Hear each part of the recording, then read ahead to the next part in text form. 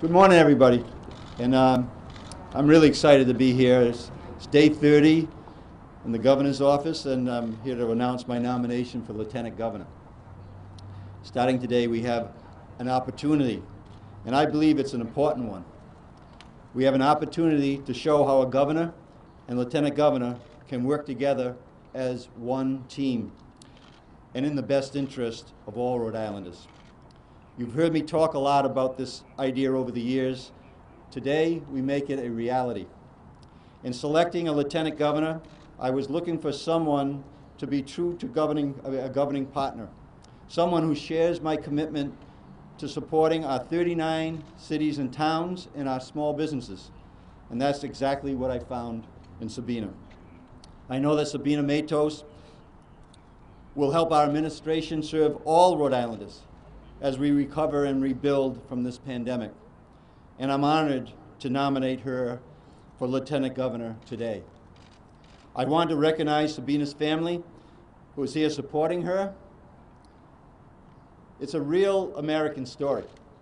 It's a tremendous American story, and that's why I'm so thrilled to be here with Sabina today, and you can listen to her story. It's inspirational. You should be very proud of Sabina, what she's accomplished, and all the good work I know she's prepared to do for Rhode Island. Sabina and I both got to start in public service on our city or town council in the community we call home.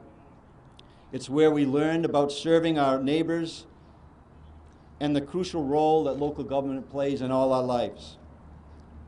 Having been lieutenant governor, I know the good work the office can do. The lieutenant governor leads the Small Business Advocacy Council, the Long-Term Care Coordinating Council, and the Emergency Management Advisory Council. Sabina Matos is ready to take on these responsibilities from the first day she takes office. But the office can do so much more than its statutory duties.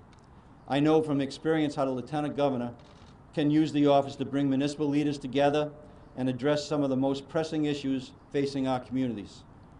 That's how we filled the class action lawsuit to hold Big Pharma accountable for their role in the opioid crisis.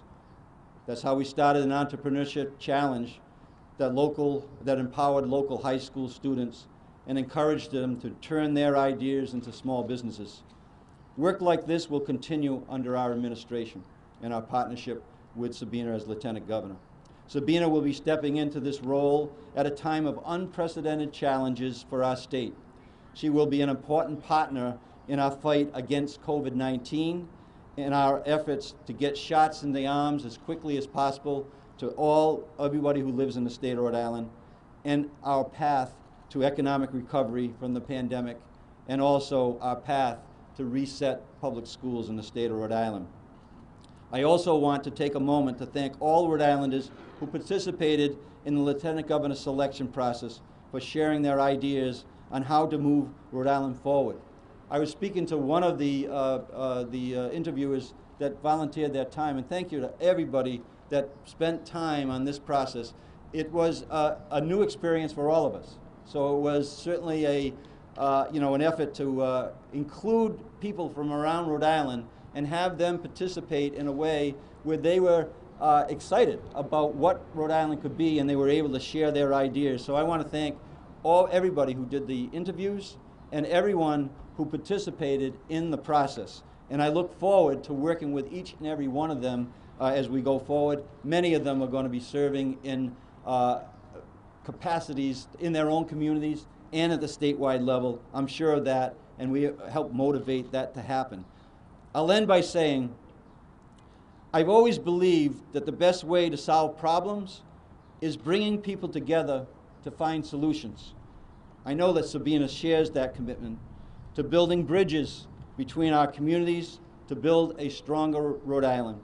Sabina, congratulations. I am looking forward to having you on the team and getting right to work.